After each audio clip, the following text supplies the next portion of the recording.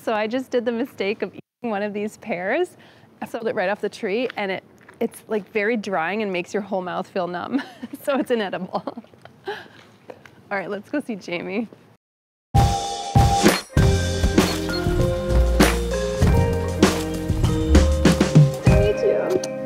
Would you like some pears?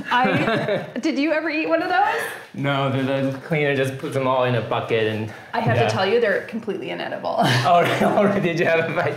Oh my gosh. This is so cool to be here because you see it in pictures, and then when you see it in person, it's like amazing. Oh, thank you. It's so much light. You have like just a flood of light from these skylights. Yeah, we're really lucky to find this place. So this used to be a hydraulic power station built in 1902, so it's more than 100 years old. Wow. And they converted it into flats about 15 years ago. Wow. And I've been here 6 years. So. Well, they did a really good job on the conversion because it doesn't feel 100 years old, you know? It feels, there's some freshness to it. Yeah. It could just be the plants that are the freshness. Oh, okay. So when you moved here 10 years ago, did you just start bringing plants in? I only had a few plants when I moved in, like, I don't know, 4 or 5, but the light was so good, I just couldn't help it, you know? They got so healthy, because I was living in a tiny apartment in central London, really dark, and my plants were kind of When I put them in here, they just started kind of thriving, and I just started buying more and more, and that was just before like the whole trend started. Yeah.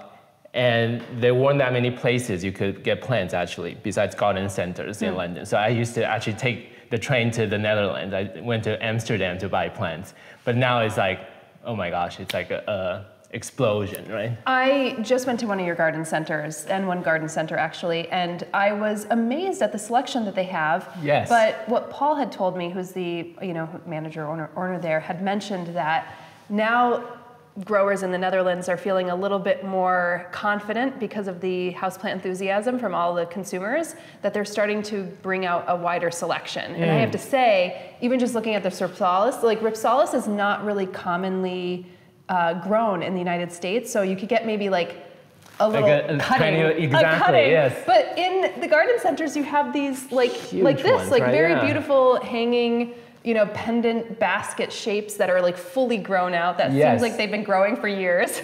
I know, and I have so many followers who message me and say, "Oh, from the States." Yeah. They're like, "How do you get your Rhipsalis so big?" I said, "They came like that."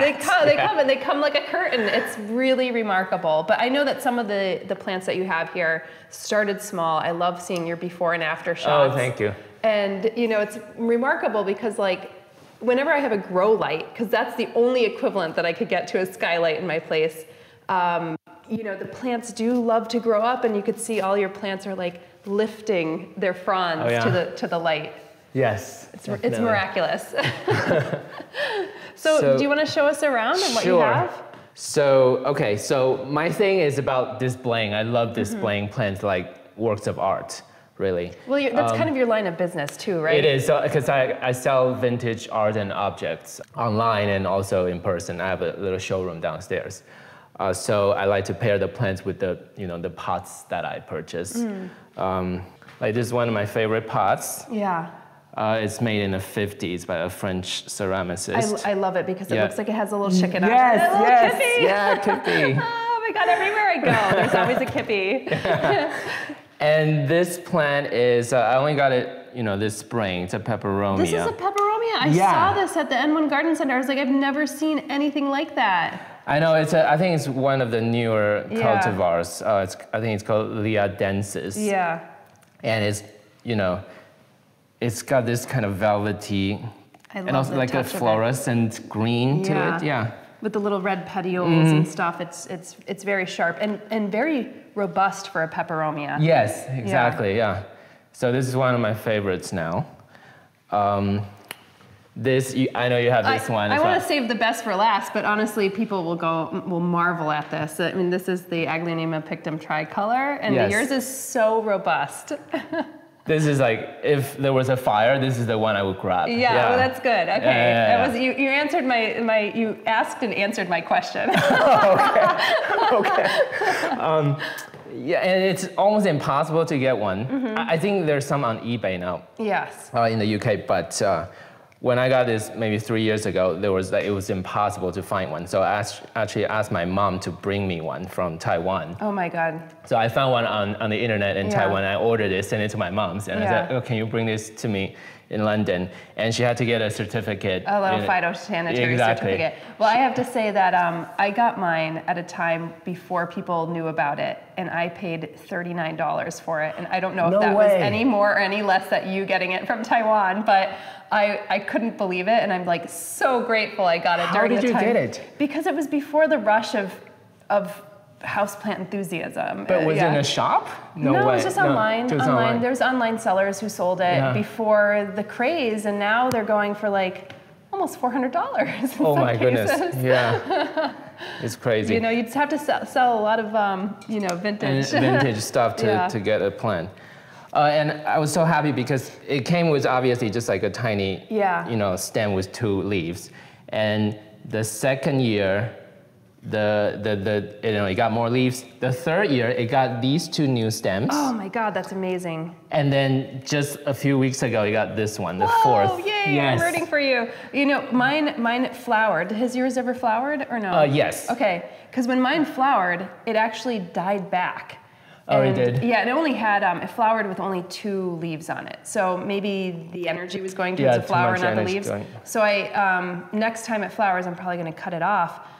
But now it was just a stem, and now it's like 4 leaves again, which I'm thrilled about because I was like, no, if I ever wanted to get you again, I'd be paying like 10 times the price. You know? I cut off the flowers too because they're they're not pretty. Right? Yeah, they're insignificant. Yeah. So yeah, that's one of the favorites. This one is quite popular now. The Ring of Fire? Yeah, the Ring of Fire, exactly.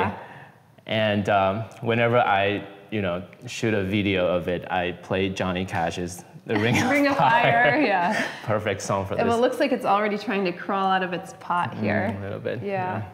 It's got a nice, and then the cuprea, right? The alocasia cuprea. Yes. This one, I think it had too much sun this summer, so it's not doing that well right now. But these could sometimes go dormant, depending on the season and things like that. So, I wouldn't. Yeah, I hope it'll bounce back soon. Oh, there's a great one here. This is the bulbophyllum orchid.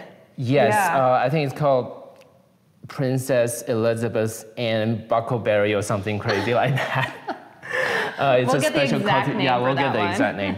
But yes, it's gorgeous. It's the second flower this year. It has like tassels. I know, really long tassels, and I love that you have it in a bamboo pot that kind of has a similar shape to the the leaves and the petals. Oh. Yeah. And this thing here moves, or it did anyway. So this lip here in the middle, when I did this, it was kind of vibrating. Oh, that's cool. It's probably for kind of dying a little bit. It's probably for when the flies or whatever jump on it and they look like they're gonna mate with it or something like that. Right, exactly, yes. Yeah, this is a very nice orchid. Yeah, it's gorgeous. And your Maranta is beautiful. It's flowering right now. I know insignificant blooms, but it's always nice to see the blooms. Mm-hmm. And I love how it eventually, like oftentimes when we get these, they're kind of bushy, but then they start to drape, and I think that yours, showcases that a lot. Yes, I chose this basket for that reason, so I can put it on top and give it a bit of height and let it drape down. Because when it gets too long, it's actually quite hard to make it look nice. Yeah. And I'm curious because displaying plants is integral, especially if you're living in a home, because there's some people who just want to have plants for the plant's sake and just have them in their house with no kind of real curation or display. And there's others like who fall probably a little bit more on your end where there's like curation and display and it's very much in line with your business. So I'm curious as the houseplant trend has increased across the world, how has it affected your business? Has it increased interest in your business or has it stayed the same comparatively? I certainly have gotten a lot of interest in the pots now. Yeah. Yes. Yeah. Because it's actually really hard to get a nice looking pot. Yes, it's quite difficult. It is, yeah. So I get a lot of questions about, where'd you get this pot? Where'd you get that pot? Because I do think that well, first of all, the shape it's hard to get it right. You know, to find a really wide bottom pot that can hold any, you know, the nursery pot. And one that doesn't go up like this. Exactly, I hate the ones that go it can never get it out. And the color, sometimes when it goes with the plant, it's really nice. Like you mentioned, like the orchid with the bamboo, they kind of have a similar shape. So there's something going on there. It's kind of, they're talking to each other. So yes, I have been buying more. You chose gold for I use gold for, because you know what, gold and green are actually a classic combination. And you know, if you see the specs here, kind of actually goes with the, you know, the hammered look of the brass. And I should also mention your plant stands, which are also wonderful because you're pulling them up off the ground, which would be important. If you had a chicken running around here, you would want your plants up above. But you have a cat, right? So, I do have a cat. I'm so lucky that she doesn't touch any of the plants, you are except very lucky, for the spider plant. She eats that. She likes that one then. So I keep that one there just for her to eat. Okay. You have some sacrificial plants then. Yes. Here are my caladiums. Very lovely, which I think have made a strong a comeback in the houseplant market. Yes. Or a strong showing in the houseplant market. They were kind of the star of the show this summer. Because I had actually more, but as you know, they don't do that well in... They go dormant. Yeah, they do. Yeah. So a couple of them have already, you know, they're already gone. Yeah. These are still hanging on.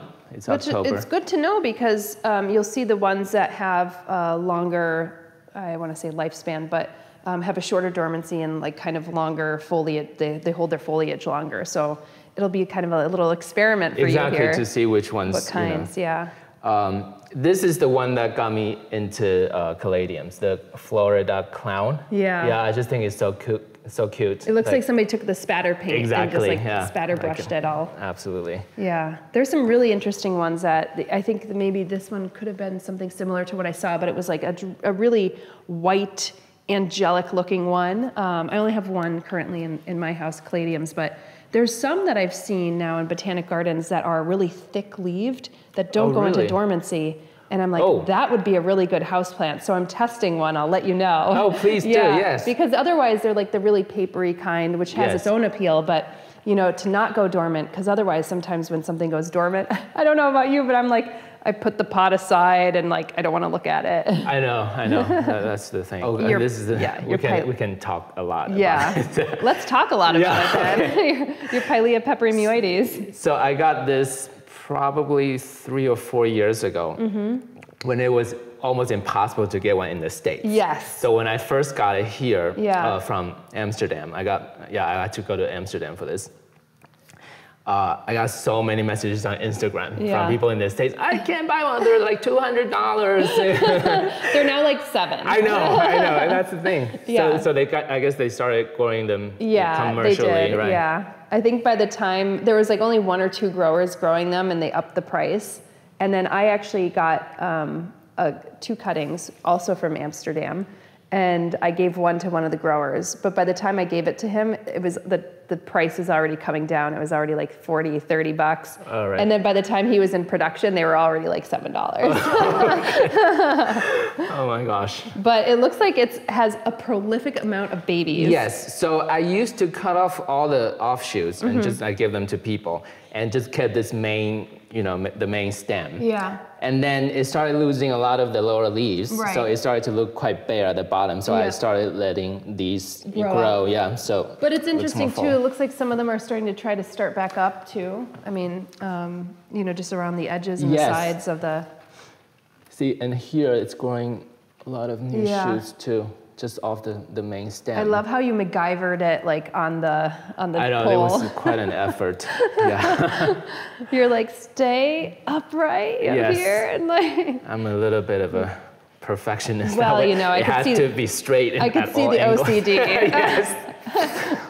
This one, Ficus everest, I think it's a new cultivar. It looks like from a Petiolarius and then maybe a cultivar of that. But not with the red, because I think that one usually has a little bit of red veins, but this one looks very similar to that. Yeah, it doesn't have the red veins, but what I love about it is the texture. It's very velvety. Yeah, yeah. I love textural plants because I do have a tendency, as people know, touch my plants all the time. They're like, I love how you touch your plants, but it's hard not to when it has a certain give to it. So I know, feel.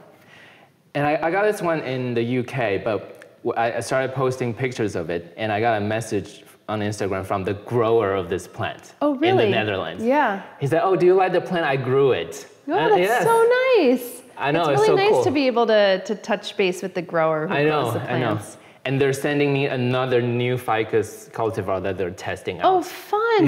This is so marvelous. It is really cool. Yeah. Yeah, it's my dream to kind of do a greenhouse tour in the Netherlands. Oh, have you done that? Yes. Yeah. I mean, I've gone to some nurseries and some growers, and I was shocked at how, and botanic gardens as well, you know, but I'm always shocked at how automated it is in the Netherlands compared to the United States. Right. Because in the US, and maybe here in the UK too, if there's any growers, it feels a little bit more like hands-on, you know, there's a lot of people part of it, but the Netherlands is like almost like fully automated. I know. And when they pick up the pots, it's like with a forklift, and like they're lifting hundreds all together, and the watering as well. This one, the Ludicia discolor, is one of my favorites as well. It's so, and again, velvety, that velvety touch, and also I love how it scrambles. Yours is so full and so reaching up to the light. I repot it every spring because it gets really long,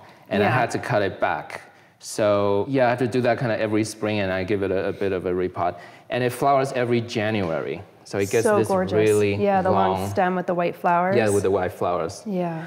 And I think this is the most robust jewel orchid, because I've tried like a couple others that are more green. Yeah.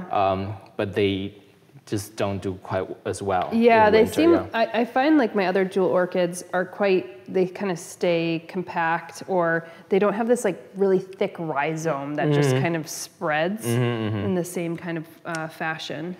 Yes. So this is one of my favorites. Oh, this one. That's a really beautiful Ficus elastica, but it looks like a cultivar that we don't have in the States. Right, and I'll get you the name. I don't remember. It's really long, but I think the variegation is so pretty. It's very pretty because it looks unexpected. You know what I mean? Like this one's a little bit more creamy white. This one's more golden jelly colored. Yeah. Like every leaf has a different variation. This is minty. You know, a little pink here. Yeah. And then this is a sucralosa, Dracaena, right? A Dracaena sucralosa, but with like different kinds of gold flecking. Nice. Yeah, this is a very nice one too. It's just the stems are quite thin on this one, so I don't know how it will look after over time. It's been growing a bit. Yeah. I like the pot it's in too, the planter. Let's showcase that. Oh, this is the same ceramics as the Kippy one. Yeah, well, that's probably why I like it.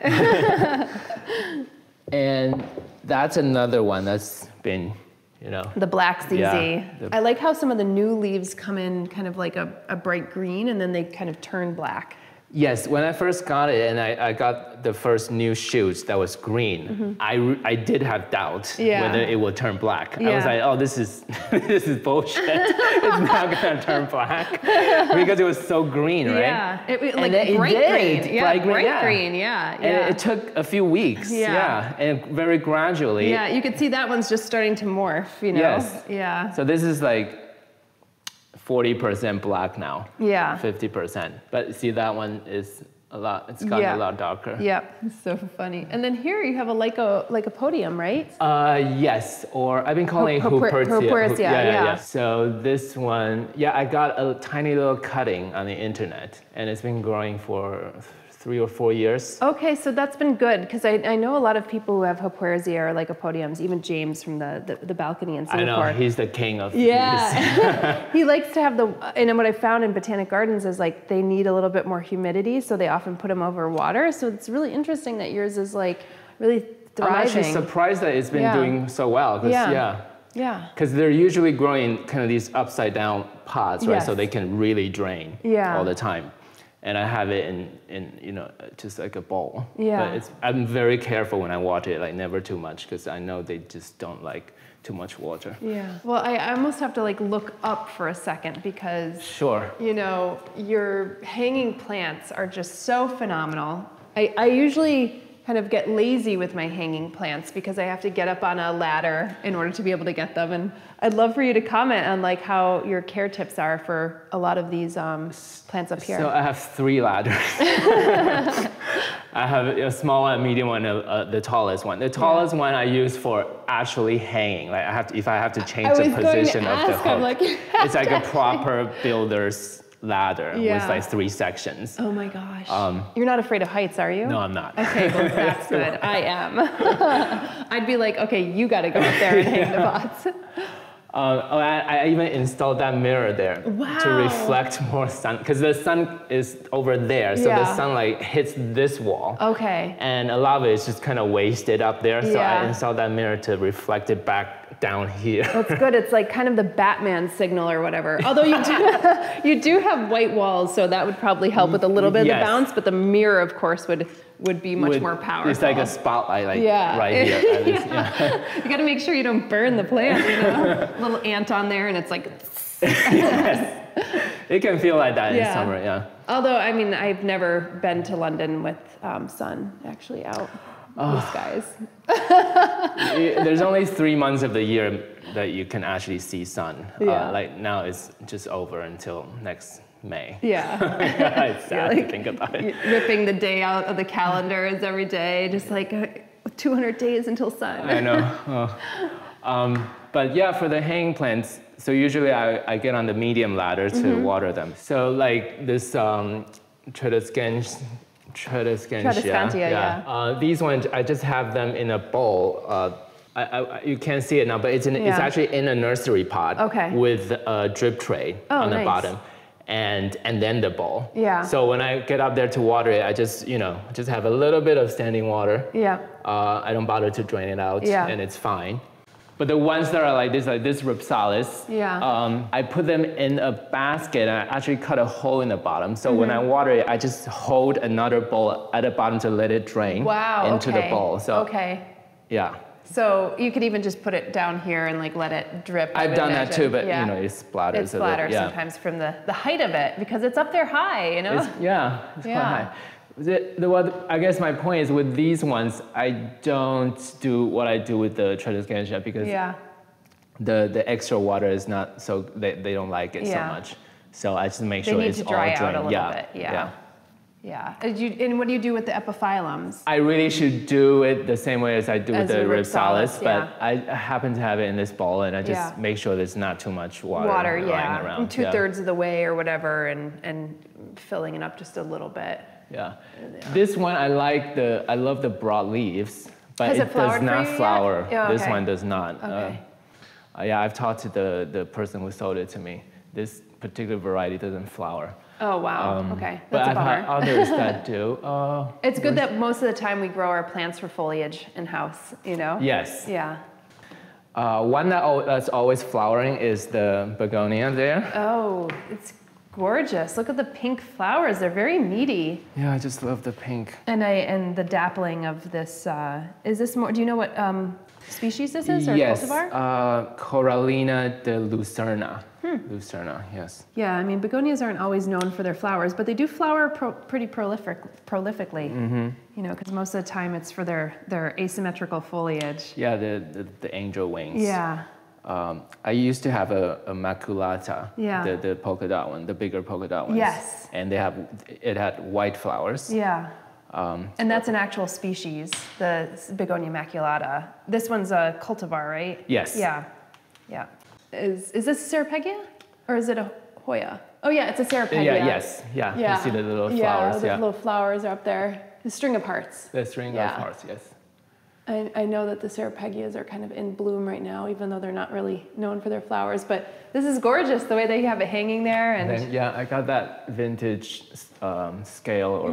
Such a clever way to do it. Thank you. Yeah. The string of pearls. String of pearls and the Hoya linearis. Yes. How has that been for you? Because I just got one about 3 months ago, and it's been doing well for me. I don't know if it will continue to be doing well for me. This is my second try at it. Okay. My first one grew really well for like a year, and then it just kind of, it's just dead suddenly.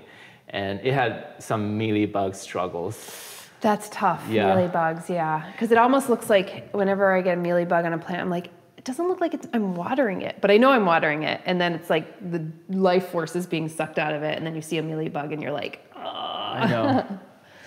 I hate mealybugs more than anything. Yeah. I'm lucky this year because I didn't get any. Last year was the year of mealybugs for me. Wow. How did you contain it? I did you did get a rid whole of some? soap, neem oil thing. Yeah. Some of them I put outside. I killed some. Yeah. Yeah. That helps actually in the summer, putting it outside and getting like the good beneficial insects. Yeah. But it's tough, and it's a lot. You gotta, physically wash them off, and then the neem oil, make the mixture. Yeah, it's a lot of work. I see the eye roll back there. Yeah. Hopefully. Knock on wood. And then you have your peperomia heads here. Exactly. Yeah. These are two of my favorite pots, and I got 2 different peperomias as their hair. Yeah, and this one's in flower right here, which is fun because it looks like he has spiky hair. Mm-hmm. And then this is your Calathea, which I know it's just been reclassified actually. Oh, it has? Yeah, it's an unpronounceable name because Calathea mosaica network used to be what people knew it as. Yes. But now it's like Japortia Kingly. Oh, okay. I don't network. think I can remember that. I can't even pronounce it. I have to practice at it. Yeah, but this is great. Yeah, this is one of those plants that when I first saw it for the first time, I couldn't believe that it existed in nature. I mean, look at the pattern, it's phenomenal. Right? Yeah, it's beautiful. And this is one of the Calatheas that, that have grown better in my place. You know what? Mine was doing very well, and then a house mouse started gnawing on some of my prayer plants. And when I went to go see mine, it was all nibbled. And I think it knows that it's an edible plant, Right. So, and I was like, oh, bummer, but I'm hoping, because when they die back, they usually pop back up again. Yes. Yeah. They do. So they're quite resilient, but it's nice to see that yours is growing well, and it's not necessarily under the skylight. So I might move it under the skylight soon because in summer we had a lot of light here. Okay. Well, not direct light, but it was enough for it. But now we're getting into the darker months. I may move it under the skylight. Yeah. And then, of course, yes, how about this one? This I know has gotten you a lot of attention. Oh, yes, definitely. So, and it's growing out of the smallest little self-watering pot. And that's the thing. I really have to repot it, and I don't know how I'm going to do it. I mean, it doesn't look angry at you, though. I mean, it looks fine. Except for this leaf here. Oh, one leaf. Oh, please. Okay. That's your OCD. The plant is like, let it mellow. Yeah, so it's, I started growing it on the wall 3 or 4 years ago, probably 4 years ago. Yeah. Yeah, and then I had to keep adding the little clips on the wall. Yeah. Because it just wants to climb. It's kind of going that way now. Yeah, I see that. And I love how it has these like little birthmarks, like a little dark green birthmark here. Oh, yes. Little white rippling and birthmarks. There's another dark green one that I saw kind of, right here that you could see. It's neat how you could see as it grows, then it actually starts to develop a slightly different leaf. Right. And some of the leaves are getting bigger as they grow. Yeah. The ones at the top. Yeah. Well, they're probably like, all right, get into the sunlight. This one's going to find it first, though. Yeah. Actually, what is this? Is this a lepismium or? This is a pseudorhipsalis. Oh, pseudorhipsalis. The ramulosa. Okay. It's much thinner leaved than mine. It's like half the size. Like this is as far as the breadth of it. Why that is. I've had this for a long time. Yeah. And I think the leaves may have been broader, like wider before. Yeah. But this is the one that turns red in the sun. So it does a little bit here as well, but not completely red. And then your pilocarpa right there. Oh, yes. I love the kind of grayish green. Did it have fruits for you recently? Because mine was fruiting. I noticed the flowers, but I didn't, I don't think it went to fruit yet. No. And this is another epiphyllum that have, I think it's called Acromanii. That's a new one for me. It has these huge red flowers around May, June. Yeah. It's so beautiful. Wow. And that's another philodendron. I don't remember the name of the variety. It looks like a little bit like black cardinal. That may be it, yeah. But I love the color. I love the growth of how it's, deciding to grow in that pot. Yeah, and this is African hemp. Wow, I would not recognize this. It looks like something solanaceous, like related to the potato or tomato plants. I know, and actually, the fuzz. It looks like a big weed, actually. Yeah. But this is a houseplant staple in the Netherlands. Yeah, they told me that a lot of them grew up with one of them. Wow. So there's some nostalgia there for the Dutch. Yes, and it's the texture that I love. Yeah. That fuzzy, I could see that you like the fuzzy velvety leaf. And then this one. This one was also reclassified multiple times. Thematophyllum right now, is it? Is thematophyllum or is it a? I think it starts with a TH. Or, yeah, that's it. Okay. Yeah, thematophyllum. Okay. Is it a Xanadu or? Xanadu, yes, that's it. Yeah. I got this from IKEA, actually. It was. Wow, good on you. So you probably got it at a nice discount. Yes, it was very cheap. Yeah. It wasn't tiny, but it was like maybe this big. And I've had it forever. And I love how the leaves change its shape. So in the beginning, it was more like, they weren't as serrated as these. And do you like, every time you walk, do you like brushing up against it? Yeah, it's getting difficult to walk around the house. My guests are always like running into things. And, I actually do want to point out the Warson Whiskey Eye, the Maranta, or the Calathea. Now it's a Japortia, but that one, because again, velvety leaves, kind of hard to not point out that these have very velvety leaves and beautiful undersides as well. Yes, yeah, it was so beautiful this summer. Now it's starting to get some brown edges. Yeah. But, yeah, with these ones, it's hard not to. It is. I mean, the humidity, and did it flower for you? Yes, it did. Yeah, the white creamy white flowers are actually quite gorgeous too. Very hard to keep perfect though. Maybe not something for somebody who's so OCD as you. Yeah, that's the thing with calatheas. They're beautiful in the summer, and then when they start looking kind of, I'm like, oh, should I give it to someone now? What's the humidity like in New York? In the summer, it's very humid. Oh, is it? Yeah, okay. You don't need a humidifier. In the winter, with the heat on, I guess it depends on your heating units, but it usually drops down to about 30% humidity. Okay. So you need a humidifier, I see. Not only for your nasal passages, but also for your plants. Otherwise, a lot of the high maintenance ones are going to get very crispy. Yeah. Yeah, here we kind of tend to get away with it. Here it's about 50% most of the year, so it's not too bad. Yeah. When the sun is really shining in summer, it can go down to like 35%. Well, that's the thing. Even one bad burn for some plants could actually be a little bit of a death knell. Yeah. Well, this is just remarkable. I love the fact of how you take like a curatorial approach to your plants, of just like the types of plants that you bring in. You obviously, see that you have a really refined aesthetic, so pairing that up, because that's not something that everybody could do.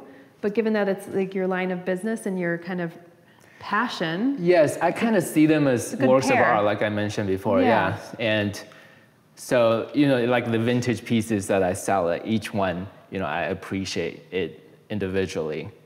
And I try my best to display it, the best that I can. And so this is kind of my little garden here. So that's where I have my morning coffee usually on a chair, and then just, look at my plants. You had mentioned that you had some outside, huh? Oh yes, so I have a summer camp, that's what I call them. Summer camp, okay. Where I put my cacti and succulents outside before I move them in. Should we take a quick look, or should we just peek out the window, or what do you recommend? I think we should put on our shoes and go outside and take a look. Okay, cool, let's do that.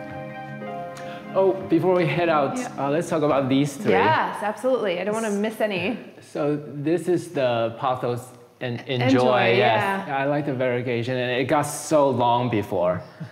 And then I did one video where I just took it off, and it like a big literally haircut? Stretched up to here. Oh, it was that long. Goodness. Yeah, and I cut it all off. And I got like 10,000 crying emojis in the comment section. Well, you probably wouldn't get crying if you were like giving them out on the street afterwards. That's the thing, you know, when you have like 1,000 things to do, I don't have time to like divide the cuttings and like post them to people. Yeah, I know. Oh no, believe you me, I know. But you know what? It's fine. They can take a cutting. And they like it. They kind of get bushy back up because you know. To each their own. Some folks don't mind them draping, and then sometimes you want a bushy. And of course, you work out of here. You have kind of like a practical element. You have an aesthetic element. So, you know, the plant needs to be pruned. And I think it looks quite nice with a shorter haircut. Yeah. And this Ripsalis. I love this one because it's like tassels. Yes, and I love how bouncy it is. I always play with this one. And there's some flowers here. Oh yeah, look at them, little yellow ones. Tiny little yellow. Oh, the yellow and white. Ones. Yeah. I guess I was looking at this, but the base of them look like they're yellow, but this one looked like it had dyed back, but they're little white ones. Really insignificant, but nice when you come up to it and you can see how frilly and lacy they are. And then is this an Aeshcananthus? Yes. It's got a really nice leaf structure to it. Yeah, this is one of my favorites too. It flowers all the time. Yeah. It's a shame that it's not in flower now, but mine is also a very prolific flower. Yes. Is it red flowers for this one? Yes, red flowers. Yeah. Little red lipsticks. Yeah, I almost feel like mine is in bloom 75% of the year. Oh yeah? Yeah. Mine's about 50%. Yeah. So. I love it. You have like different shoes that you put on, different places, different times. Yes, OCD. This one looks like my dad. A very neglected area here. I can tell from the weeds. Doesn't that look like my dad? It looks like my dad. Oh, does it? Yeah. Oh. He's got less of a bushy beard, but you know. Oh, that's cute. Yeah. I got this pot in Bangkok, actually. That's so fun. Yeah. I love little head pots. I think they're so gnarly. I have one that looks like a little bit of a witch, so I think a lot of the witches out there kind of gravitate towards it. Cool. This is spiralis. This is the star of the show. I ordered this on eBay. It was sent to me from Italy. Wow. They actually grow a lot of cacti in Italy. That's fascinating. Because Jin, the owner of Conservatory Archives, who's a personal friend, she's getting a lot of cacti from Italy now. They're these like small, specialized growers that only grow cacti. So, and I didn't pay a lot for it. And I've never seen one this big, you know, commercially available. Wow, well, I will put that back in my noggin of like places to go see and visit. Is this a type of crassula? It is, yes. Unensis or something, I can't remember. It's a beautiful one. I've only seen it once at a botanic garden, but it's pretty marvelous. Yeah, I love the dark color. Yeah, yours is nice and compact. And then I love the reticulated look of these, I think it's a type of opuntia. Yes, it is a opuntia. Yeah. You're like, I can't stand it. It's pretty neglected here. No way. I put everything out here in spring, and then I just kind of leave them alone. No, but it's good. I mean, I think that they're you know, kind of sopping up some of the sun's rays. They're direct. They're obviously clearly happy. A Tephro-cactus with the peppery. Love those. The problem with this one is that it keeps falling off, like the new growth. Is that how it propagates? Like, I think it fell off the top. Yeah. And they will propagate that way. So just probably doing what you're doing with putting them around is fine. And this one already looks like it has roots. A little root that came out. It knows what to do. I think that's another one that fell off of the main. Oh, that's fun. So how do you bring these back in the house? Where do you end up stashing them? Some of these are winter hardy in England, and I just move them over there. Oh, perfect. Under this walkway, so they don't get rained on. Yeah. Well, I find I have a very blustery window in my windows, so I find that my cacti and succulents are some of the ones that could handle the cold temperatures. Right. Yeah. You'd be surprised. Like last year, I left. Which one did I leave out? Well, all the opuntias I leave out because they're quite hardy. But last year I left out one that was sure that was gonna die, but it just, which one was it? Oh, this one. Oh, nice. Because it looks more like a jungle cactus. Yeah. So I was sure that it was gonna die, but it was completely fine outside. Oh, very good. This one I also ordered online. I think that's similar to it's called pine cone cactus, but this one has the spines, right? Yes. And I waited 3 years for it to grow this big. It was just completely, it was just not doing anything. Yeah. I was actually questioning whether it was dead. But this spring, it grew this little ball here. It looks like a little kind of steampunk snowman. Yes, that's the perfect description for it. And good things come for those who wait. So that one's a little bit more, you had to be patient with it. This is marvelous. I love the beautiful display that you have here. Oh, thank you. Yeah, and knowing that the weather it is, that some of these will have to be, you know, bundled up over there. Yes, protected from rain. Yeah. Well, thank you. I really appreciate this. Yeah. It's nice having you. It was so nice having you. It's really nice meeting you. I actually have a copy of my book that I'm going to give you too. Oh, yeah. Can't wait. So I brought that for you. It's good because I don't have to take it home too. So.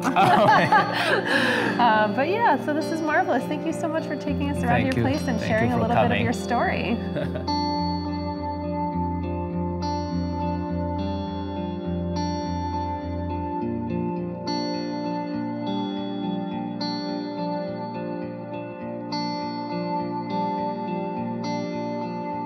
Share your thoughts on Jamie's Skylit London home, and if it stimulates some new decor directions for your place in the comments below. Keep on top of your plant's care. Sign up for my houseplant care spreadsheets. If you purchase the 125 houseplant care spreadsheet or enroll in the Houseplant Masterclass, you'll also get tutorials for our free houseplant care tracker, which sends you automatic reminders for watering and fertilizing. Additionally, you'll be able to record, track, and share important milestones in your plant's life. Details on homesteadbrooklyn.com and in the description below.